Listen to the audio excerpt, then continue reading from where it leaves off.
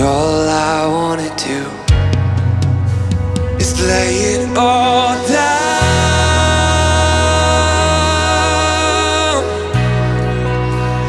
pour it all out at your feet. This past week, my brother Jerry, who watches online, probably watching us this morning, hi Jerry, he just celebrated his 72nd birthday, and that's old, you know, that's old. I used to think it was real old. You know, he's always been old to me, but every time I get older, the bar of old goes up. So when I was a kid, I thought 50 was old, until I became 40. And then 60 seemed old until I became 50, and then 70 seemed old, but I'm 62. I'll be 62 next month, and so I think old is like 80 or 90 or somewhere up there, right? Yeah. You know, I went online to find out, how do you really know if you're old? Well, you know, the source of all great truth is found on the internet, and if you just Google it, you can find out. So I found out some tests to determine if you're getting old, and here are some of the things. If you qualify for these, you are old. If your knees buckle but your belt doesn't, you're old. If you sink your teeth into a big steak and they stay there, you're old. Oh, you're old if you wear socks with your sandals. You're old if you fall asleep and your kids shake you to see if you're dead. You're old if you throw a big party and your neighbors don't even notice. You're getting old when you sneeze and get hurt. You're old when you pay more for the candles than the cake. Here's a sign that you're old. You see an antique and remember when you bought one of those when they first came out. And this one I'm sharing with you from Gary Smalley when he was here at our church. He says, you're old when your wife invites you to go upstairs to make love and you've got a choice of one or the other. Some people think you get old when you have grandkids. But I became a grandfather when I was 47. And when our granddaughter was born, our only granddaughter, our daughter told us, you've got to come up with a name different than Grandma and Grandpa because someone took it. I didn't know someone could actually take that name before we had a chance to own it. So I said, my whole life I was looking forward to being a grandpa. I'm not going to be called Grandpa. So they said, also, you cannot take the name Mimi or Papa. That's gone off the table too. And I said, what's left? So my wife says, well, I think I want to be called Bibi, which is Swahili for grandmother. See, my wife knew a lady. Her name was Bibi Burks. She taught at a Bible college in Tanzania. And the reason she knew that was because her cousin's wife was the granddaughter. And when Julie was leading a team from our church in 2004 to go to Tanzania, she says, why don't you visit my grandmother when you're there? She teaches at a Baptist Bible college. So when Julie got there with the team, she inquired of the missionaries if they knew about the college. They did. They also knew about Bibi Burks. And so when Julie went to the Bible college, she introduced herself, and then the woman turned around and introduced my wife to their whole class, saying, this is my kin, Julie. And then after the class, she took her back to an apartment, and they sat down, and that's when Julie really heard this lady's story. See, when she was 75 years old, she says God woke her up one night and said, you need to go back to college and get your Bible degree and go teach. So she says, I was a little slower than some. It took me 5 years to get my degree. And then she was hired by a Bible college in Tanzania. And by the time my wife got there to see her, she was 90 years old. Wow. 90 years old. A relentless servant. An inspiration to a generation. See, I think we bought into a lie from our culture that when you get to the age of retirement, it's time to kind of slow down, wind things down. You've done your time, you've served, kind of kick back. Just kind of cruise until that time when you're going to go to the cemetery. And that's a lie of our culture. Don't let your peers put a damper on your passion. Growing old doesn't have to turn your passion cold.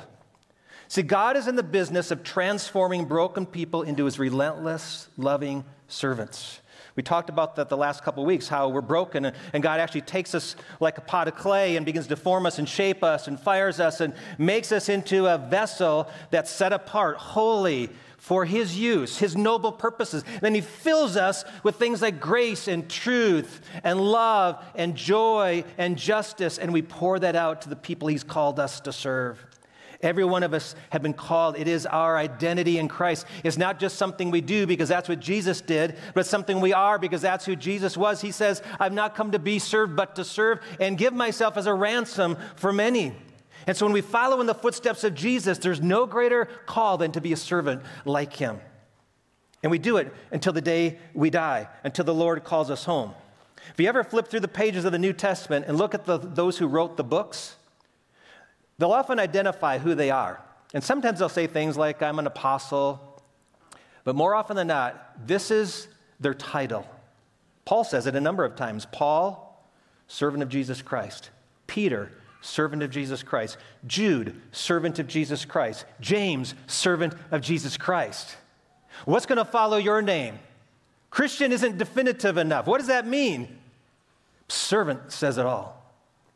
You are never more like Christ than when you serve like Christ. It is our identity, and we do it until the day we die. We are relentless in service. And nobody sets the bar for relentless service like a man in the Old Testament named Caleb. Caleb, his name means brave. It means wholehearted. Some scholars think that his name came from a Hebrew word kelef, which means dog. It's interesting because Caleb was like a dog on a bone. Caleb had determination, grit. He was dogged in his pursuit of God's plan for his life. We need to be like Caleb. And what I'm going to talk about today applies to everyone, but especially to those of us who are older. How are you define that? Getting to a stage of life where we're thinking about, what am I going to do when I get to this time when I can start to slow down? I'm going to say, hey, you need to rethink that out. This is not the time to slow down. This may be the time to speed it up. There are 4 characteristics of Caleb that I want to look at today. And the first one is Caleb had an uncommon devotion to Jesus Christ. Relentless servants share that uncommon devotion to Jesus Christ. In the book of Joshua, we come to the place where the Israelites who wandered for 40 years have come to the edge of the promised land for a second time. And this time, they're going to go in and claim the land. And so Joshua is giving tracts of land to different tribes. And it says that the people of Judah came to Joshua at Gilgal, and Caleb the son of Jephunneh the Kenizzite said to him, you know what the Lord said to Moses, the man of God, in Kadesh Barnea concerning you and me. I was 40 years old when Moses, the servant of the Lord, sent me from Kadesh Barnea to spy out the land, and I brought him word again, as it was in my heart. But the brothers who went up with me made the heart of the people melt, yet I wholly followed the Lord my God. Now, if you rewind the clock 40 years, some of you know the story. The Israelites were rescued from Egypt. God took them through the desert, did a lot of miracles in the desert, and then he brought them to this place, the edge of the promised land. God then said, take a spy from each of the tribes, and they are to go into the land on a reconnaissance mission to gather information of what's in the land. And these spies spent 40 days going up and down all through that promised land. They came back and gave their report. And Caleb said, you know, it's a beautiful place. We ought to go take the land. But the other spies not only saw that the vegetation was great, they said the cities are fortified and the people are big. We don't think we should take it. And so because they didn't go into the land and rebelled against the Lord, they didn't trust that God could defeat those enemies through them. They wandered for 40 years until every single man that was alive then died, except for 2, Joshua and Caleb. Now here they are, 40-some years later. Now I want to go back to the actual event the first time around. When they got to Kadesh Barnea, here's what happened. They come back with this report that they're afraid of what's there, but it says, Caleb quieted the people before Moses and said, let us go up at once and occupy it, for we are well able to overcome it. And then the men who'd gone up with him said, we are not able to go up against the people, for they are stronger than we are. Then they brought to the people of Israel a bad report of the land that they had spied out, saying, the land through which we have gone to spy out is a land that devours its inhabitants, and all the people that saw it are of great height. And there we saw the Nephilim, the sons of Anak, who came from the Nephilim, and we seemed to ourselves like grasshoppers, and so we seemed to them. These are big people. And some of the spies came back saying, oh my goodness, when we stand next to them, we look like grasshoppers. We're just bugs. They're going to squash us. And Caleb said, no, they won't. God's on our side. We should go forward. But since they didn't trust the Lord, they made the circular route for 40 years. But Caleb was different, had a different spirit.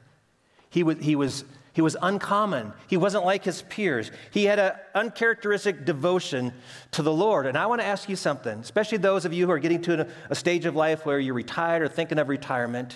Are you going to go down the path of the culture which says, okay, now you got time to make it all about you? This is a season of life that you can do the things you've always wanted to do. You've worked for your company. You've served your family. Now it's your time. Kick back, enjoy life. Or is it a time to say, you know what, I got to figure out what God wants me to do with this season of life? I know that we're not the same as we were before. We're not as young as we were once before. And sometimes I can even feel myself saying, man, my body just doesn't rebound the way it did before when I do yard work or lift heavy things. I'm not the same. I've lost some of the stamina and some of the strength. But I'll tell you this, we have gained far more than we've ever lost. We have more, as you get older, you have more time than you've ever had before. Your kids are grown. You're not devoting 40, 50 hours to your job. You've got more time than you've ever had before. You probably have more money than you've ever had before. You've been promoted multiple times. You're not putting kids through college. You may have your mortgage paid off. You got more money than you've ever had. You know what else you have? More knowledge, more wisdom, more experience than you've ever had the entire prior period of your life. You have more talent and skill. You have more connections from all the relationships you built up over the years. You have more opportunities before you to choose from, and therefore you can have a greater impact than you've ever had before. Quit telling yourself you don't have much anymore. Yes, you don't have as much physical strength, but in every other area of life, you have more than you've ever had before. So what are you going to do with all that wealth? How are you going to steward it for the Lord? Be like a Caleb. Devote it to the Lord. When my daughter went to Bible college in California, there was a group of people that would travel in every summer. They'd spend a couple weeks on campus. They'd bring in their motorhomes and RVs. And they were retired people who actually spent their summers, and I think actually they spent most of their year traveling around as a group from Bible college to Christian camp to parachurch ministry, and they volunteer their time to do whatever that ministry needs. And so they'll work, and in our case, they were renovating the dorms for the students. And they would work during the day, and they would have dinners together at night, and they would laugh and fellowship and worship together. And it was for the first time in their life, they got to be fully devoted to ministry. And my father-in-law, who's kind of our Velcro father-in-law, he said, without those folks, we never could have done what we did to that college. We needed those volunteers.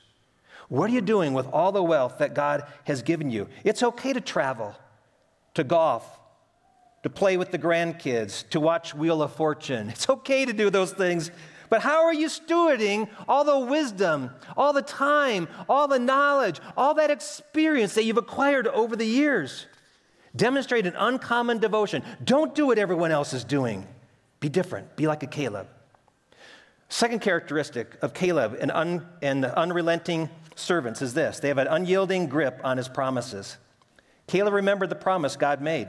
He says in Joshua, Moses swore on that day, saying, surely the land on which your foot is trodden shall be an inheritance for you and your children forever, because you have wholly followed the Lord my God. And now behold, the Lord has kept me alive, just as he said, these 45 years since the time that the Lord spoke this word to Moses, while Israel walked in the wilderness. And now behold, I am this day 85 years old. God made a promise that he would have land for him and his descendants. That promise continued to motivate him. He was now twice as old as he was before, but he wants what God had promised. God is faithful to his promises. I remember when I first became a believer, I started memorizing various scriptures, and most of them, when I reflect, were promises.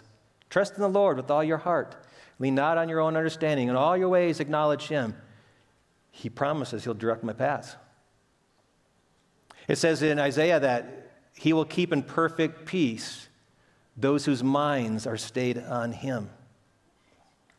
Learn in Philippians that I can do all things through Christ who strengthens me, and that my God shall supply all my needs according to his glorious riches in Christ Jesus.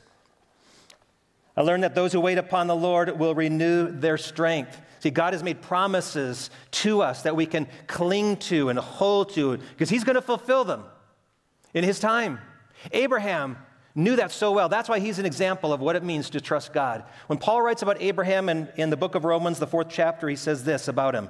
No unbelief made him waver concerning the promise of God, but he grew strong in his faith as he gave glory to God, fully convinced that God was able to do what he had promised. I love that.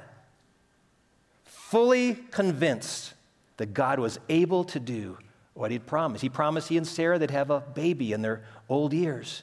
He never let go of the belief that God would do that. See, I'm always reminded to go back to God's promise. What did God actually promise?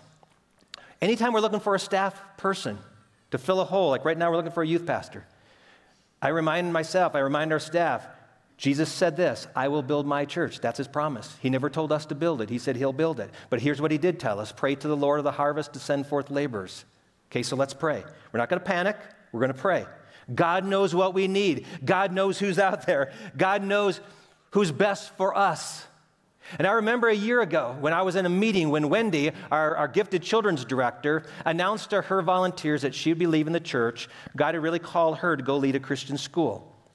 And so she shared that information that night in the midst of all her volunteers. And I happened to be at the meeting, sitting at a table with a high school gal who was involved in our children's ministry, along with another woman, along with her son. It was Trinity Albertson.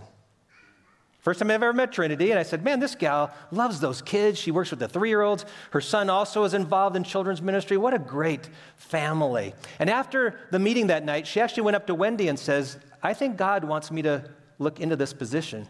And I didn't know it at the time that she was getting her doctorate in education, and she'd been part of our church. But God was answering our prayer already. We kept looking out there. Where do we look? Where do we find this person? God says, it's right there in your midst.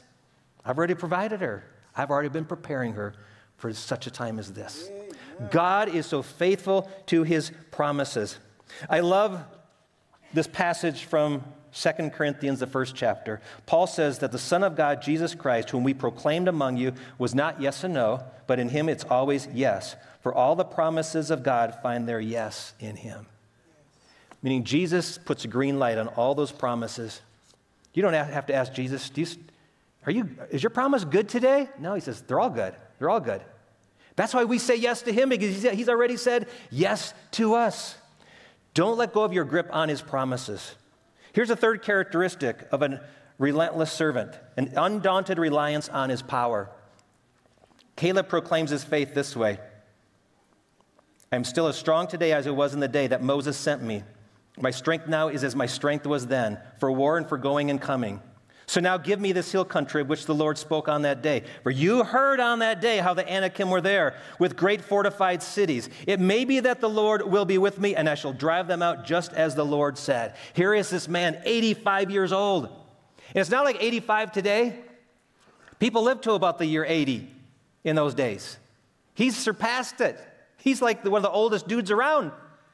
And he says, I want what God told me I could have 45 years ago. And he says, test me. I'm as strong now as I was then. Now, you know you could probably beat the guy up, possibly physically. But I'll tell you this. There is a fight in the dog when you get older that younger people can't compete with. I can guarantee you this. If I met my 30-year-old me right now, I could take him down and kick his butt. You could too. Not me, but your 30-year-old kid, okay? You could. You know why? Not because you're physically stronger, but you have a fight in you that's determined and unyielding and will not lose, right? Amen. And that's to your credit. It's taken a lifetime to get to that place. And God has put that as, you're watching now in sports, something that's never happened before. In almost every major sport, athletes will get into their 30s and say, the body's starting to get worn down. We need to start thinking retirement. So, 32, 35, athletes start to leave their profession. Not anymore. You got a 45-year-old quarterback who's playing at MVP caliber. Amen. You've got LeBron James, who's about 40 years old, playing basketball still. You've got Albert Pujols, who's in his 40s, knocking home runs for the St. Louis Cardinals. You've got hockey players in their 40s. Come on. These athletes are saying, don't tell my body that I'm old. That's right. There's something still in me yet to give. We are as strong now, maybe stronger in some ways than we ever were before. You know, B.B. Burks, 90 years old, teaching in a Bible college. Wow, that's incredible. And you know this guy, John Glenn. Yes. John Glenn was in the first space mission. And at the age of 77, he went back on the space shuttle, spent 11 days in orbit. Here's some people you've never heard of. Ethel Davy. She's a British lady. She started volunteering at a thrift store when she was 78. And for the last 21 years, get that, she's 99 now, she has not missed a single week of work. Amen. Praise the Lord. Fauja Singe, this guy, ran a marathon at the age of 104. Yeah, what's your excuse? Really? But this is the one that gets me the most. Johanna Quas. Planking right there. Oh my goodness. The world's oldest gymnast at the age of 86, and she didn't even start until she was 56. When others are thinking of retiring, she's picking up her mat. Come on, quit saying you're getting old. We have a body that God has given us. Now, I know some of you have done a good job. You watch what you eat. You're keeping things under control. You're in shape. You're looking great for your age. Others have kind of let yourself go, and you've assumed a shape. I'm not going to say what shape it is, but Oh, my goodness. you've assumed a shape. I don't even with it. But this body should not hinder our service for the Lord. That's right.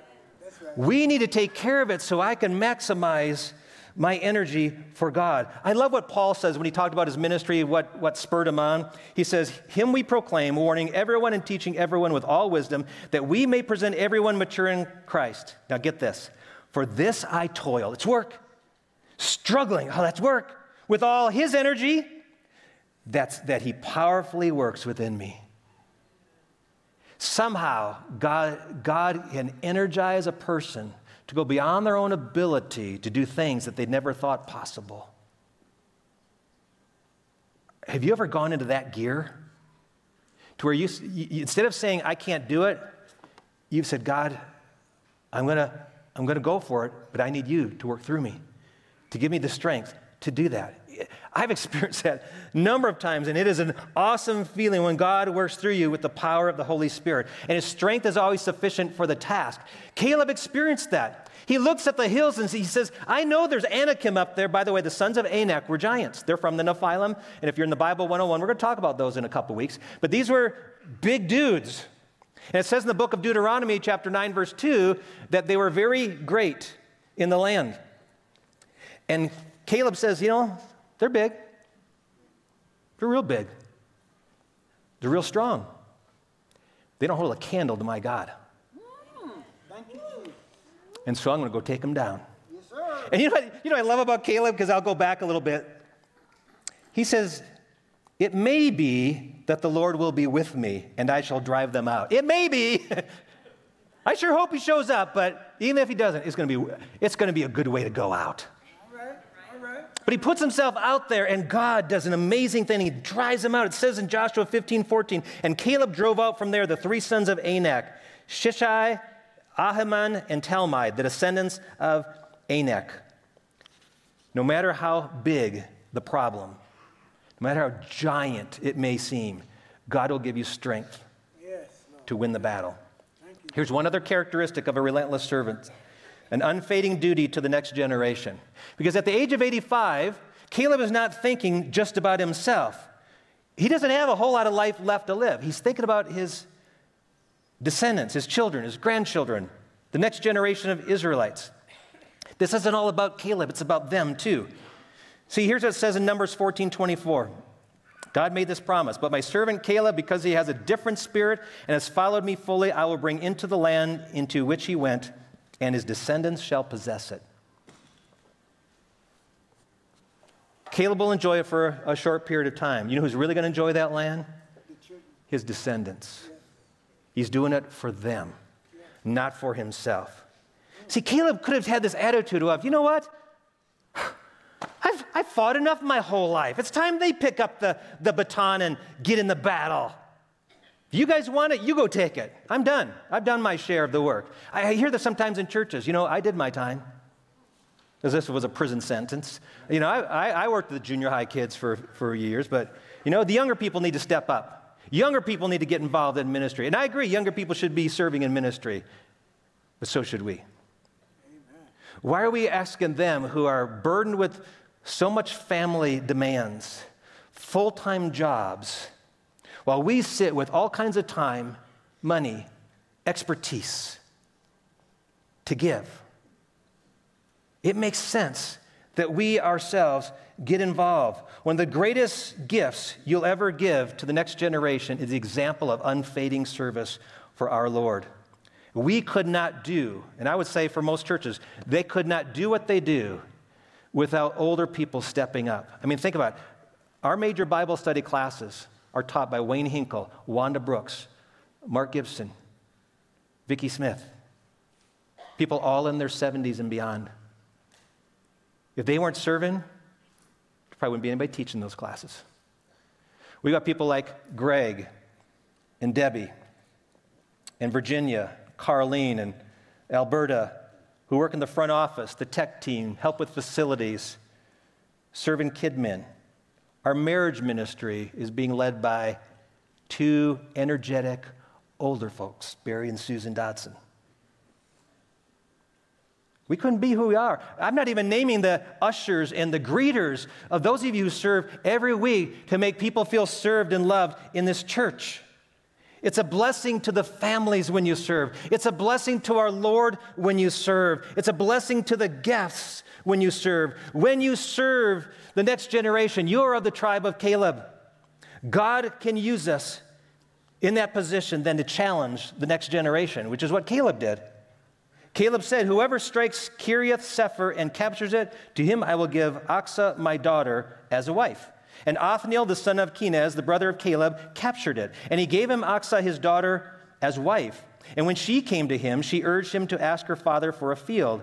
And she got off her donkey, and Caleb said to her, what do you want? She says, I'll do it myself. She said to him, give me a blessing. Since you've given me the land of the Negeb, give me also the springs of water. And he gave her the upper springs and the lower springs. Now, this was in a time period when the way to find a wife was not to go to Match.com. You know, it was to accept your future father-in-law's challenge, which I think is brilliant. Caleb says, I want the kind of guy for my daughter that's like me. So tell you what, man, you want her? Go take that city. And Othniel says, I'm going for it. And he goes up there, he captures the city, comes back, and he says, yeah, you can take my daughter. Now, Othniel, what a weird name. You may have never heard of this guy, but when you get to the book of Judges, and the Israelites have rebelled against God, they find themselves in trouble, they're being attacked by the king of Mesopotamia, God raises up a judge who will deliver them. And guess who the judge is? It's Othniel, Caleb's son-in-law. Caleb inspired this man, and his legacy is now living on through him. His daughter comes back to him and says, Dad, you know, you gave me a piece of land. We need water. Babe, you got it. Take that springs, and those are yours too. Have at it. He's thinking about legacy. He's thinking about the future. See, we could sit around in our older years and watch CNN, Fox News, and watch YouTube vloggers and listen to talk radio heads and get all worked up over about what's happening in our nation and how things are just kind of going down the tubes. And that's not going to make a bit of difference. What God is telling us to do is get out of your chair. You believe. You know the truth. You've experienced the power of God in your life. Keep it going. The next generation is watching. Let them see who our God is and what He can do. Older believers, God is calling you to come in and hold those babies, teach the children, love the teenagers, welcome the guests. Keep this building useful and useful for the guests that come in and the people that it serves. Be involved in ministry. We need wise people, talented people, people with experience, people who know God in an intimate way to influence the next generation, because you have so much wealth to give. Do you know the Bible records the names of all those spies that went into the promised land? But I'll guarantee you, you only know two of them. Joshua and Caleb. Do you know why you don't remember the other 10? They're there. They're there in the Bible. Nobody talks about them. History forgets those who retreat. It remembers those who have the courage to forge ahead, who sacrifice, who go forward relentlessly. You know, I'm not really concerned what history will write about me. But I'll tell you what I am concerned about. I'm really concerned about what my kids are going to say about me, what my grandkids will say about their papa or their baba, what my great-grandkids will say about my faith and what kind of God I served. And you have that opportunity too. Are they going to watch you cool down, take it easy in your last years, or are they going to see you be like a Caleb and say, I'm not stopping until he takes my breath away? See, if I could say a word to you, here's what I'd say. You need to refuse to back up, give up, until you look up, stand up, speak up, and offer up everything God has given you and entrusted to you for the sake of the one who gave it up for you. And so I want to ask you, why are you settling for the mundane when you can take the mountain? Why are you doing that? Why are you just listening to the culture and say, well, that's what people do when they get old. That's just what you do when you retire. That's not what God did. God did not retire his purpose for you. He never said, good job, you're 55, let's go hang it up. Let the younger generation take it. He says, no, I'm just getting started with you. And some of you, he's going to wake up in the middle of the night and say, yeah, you're 65 years old, it's time to go back to college. Some of you, he's going to say, you know what? It's finally time for you to get involved in youth ministry. God is calling you, and are you listening to him? He needs you. The church needs you. The world needs you. We can make a difference. We can take down giants with his strength. And so I'm going to ask you, would you be of the tribe of Caleb, the tribe of Bibi, the tribe of Wayne, the tribe of Barry and Sue, the tribe of Carlene, and say, count me in. I'm a relentless servant. And if you are, I want you to stand because I want to pray over you today and commission you, okay?